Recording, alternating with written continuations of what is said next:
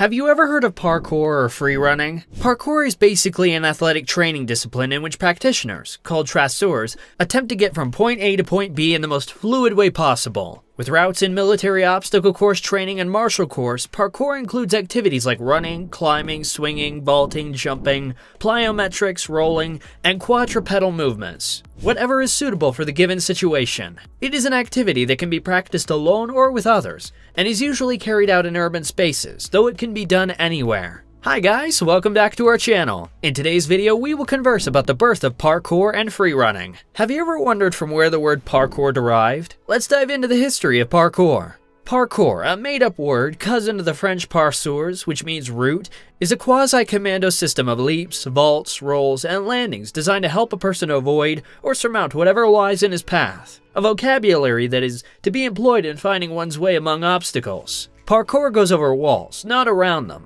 It takes stair rails, not the stairs. It is no less than an adventure to experience. The parkour adventure began in France in the 1990s in Lys and Evry, in the outskirts of Paris. David Bell originally developed the parkour concept according to the precepts about the art of movement laid down by his father, who was a Parisian firefighter, who died in the year 1999. As teenagers, Bell and his friends from Yamakasi Group practiced jumping and climbing over stairs, barriers, walls, and other fixtures in the city. Doing so, he made up what they called the art of moving, taking advantage of all the constructions and obstacles that were not originally created for this purpose. For them, parkour was just kind of a training method to overcome all forms of obstacles in natural and urban environments, such as forests. Bell appeared in two kinds of films, movies that show him performing parkour for its own sake, and movies and commercials in which he appeared as an actor performing parkour. All the films have the kind of vaudeville improbability of a video game. He leaped gaps between rooftops that don't seem possible to cross, or he jumped from a rooftop to one which was so much lower that he gets smaller and smaller, descending like a spike about to be driven on the ground. Feeling terrified?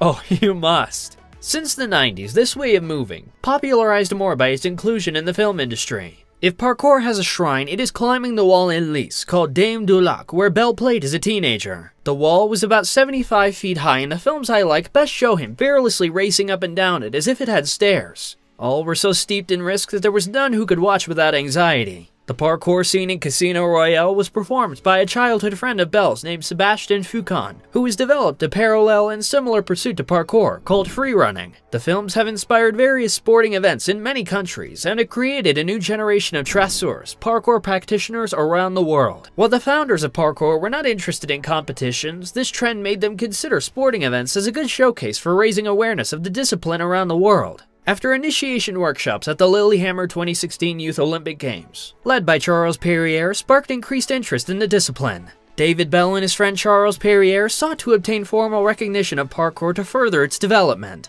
A connection was made with the FGI, a well-developed and established federation within the Olympic movement, whose president, Morinari Watanabe, is a great admirer of the discipline. The collaboration is a natural fit as many national gymnastics federation affiliated with FIG already offer parkour activities. Since the FIG Executive Committee gave the green light in February 2017 to develop a new sport, milestones have been reached at the speed of an athlete tackling an obstacle course. Parkour's development has opened the way for the very first World Cup series within the framework of the FISE, World Action Sports Festival in 2018. A young man who practices parkour is called a traceur, whereas a woman is called a traceuse. Parkour has no explicit glossary, but traceurs typically describe the fundamental maneuvers as the cat leap, the precision jump, the roll, and the wall run. There is also the tic-tac, in which a nearly horizontal traceur takes at least one step and sometimes several steps along a wall and launches himself from it, and the underbar, in which the traceur dives feet first through a gap between fence rails, like a letter going through a slot,